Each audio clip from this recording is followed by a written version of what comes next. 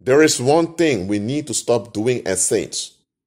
And I still catch some saints doing this from time to time. Listen. When you see an open door, that's an open door. I'm talking about open doors to the enemy, open doors to Satan.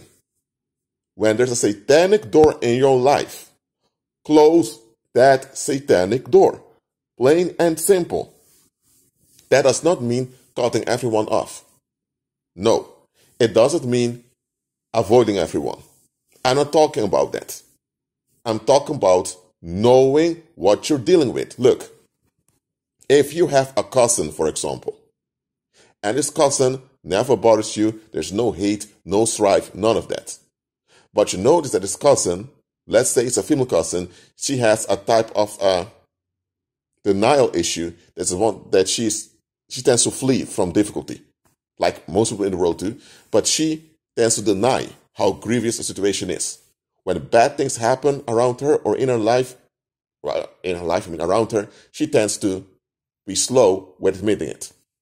That's dangerous, because that means that she can carry danger with her unaware, and Satan can trigger that danger against you. Why? Because she's in contact with you. She carries the danger does not kill her off, but the danger she carries with her nevertheless. So everywhere she goes, that danger is. So you do the math. She is in contact with you, she has access to you, so Satan can use her access to you to trouble you with the danger that haunts her. So the danger that haunts her, whether it's an ex-boyfriend that keeps stalking her, or whether it's a current boyfriend who is about to explode, or whether it's toxic friendships she's involved in, or whether it's a job that she needs to be delivered from, whatever it is that's afflicting her, that she's not acknowledging, that thing can end up afflicting you indirectly. And she's not even aware why you're going through bad stuff. I'm telling you, recognize satanic doors. And please, when you recognize a satanic door, close it.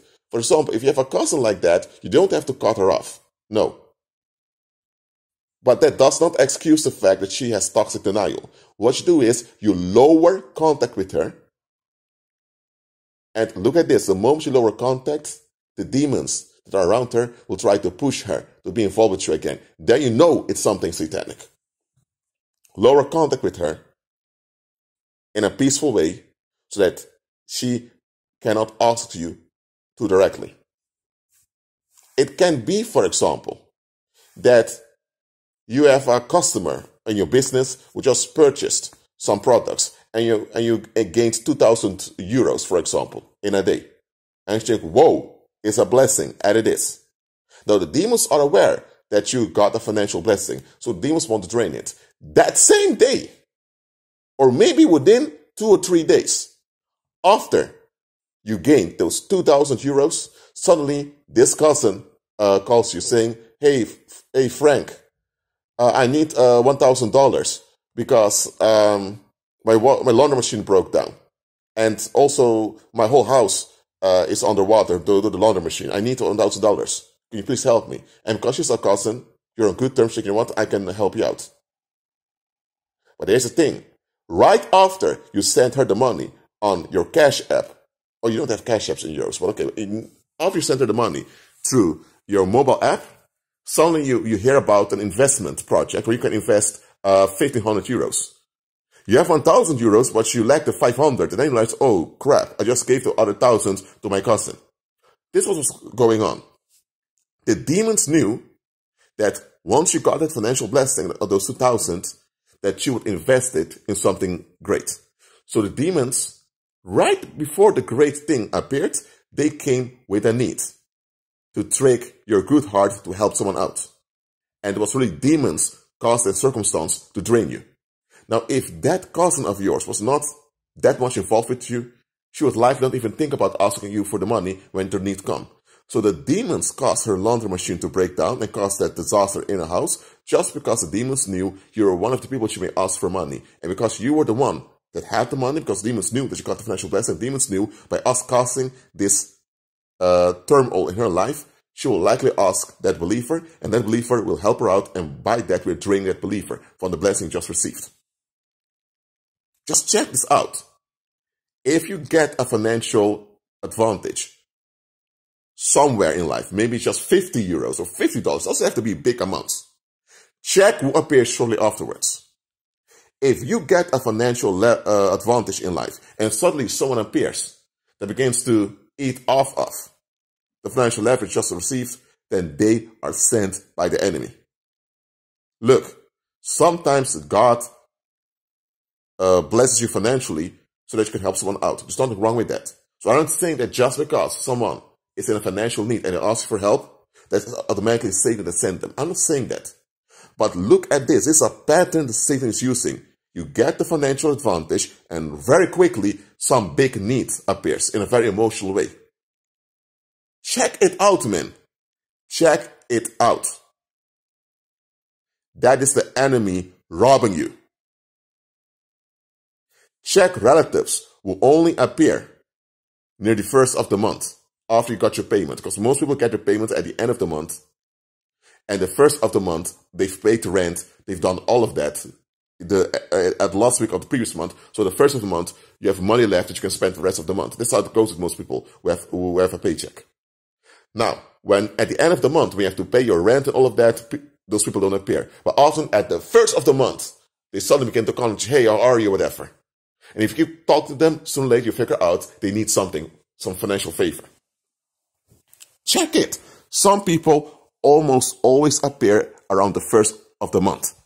That's not a coincidence. Some of them are just narcissistic and they know, Rashid or Kevin just paid their rent to everything, so the money they're left with. Maybe I can get some. Some people are narcissistic, just want to exploit you. Others are not aware that it's demons using them to exploit you. So genuinely, something may go wrong in their lives and suddenly need money and they think about you. But why did the thing go wrong in their life right now around the first of the month? Because demons know around the first of the month you have a lot of cash that you can use to invest in other stuff. That's how demons drain you financially. And this is one of the reasons why it's good to, from time to time, be a bit unto yourself. I'm not telling you to become a loner, to cut everyone off and all of that, no. But listen, there are times it is better for you. I'm telling you, there are times it's better for you not to be involved with that many people. Because you being involved with that many people will bring trouble to your life. And a lot of folks, let me just be frank, a lot of folks, they are not aware that these demons start using them. So they're not guilty in the sense that they literally intend to exploit you. But nevertheless, it's happening. And it's your responsibility as a believer to recognize what is going on.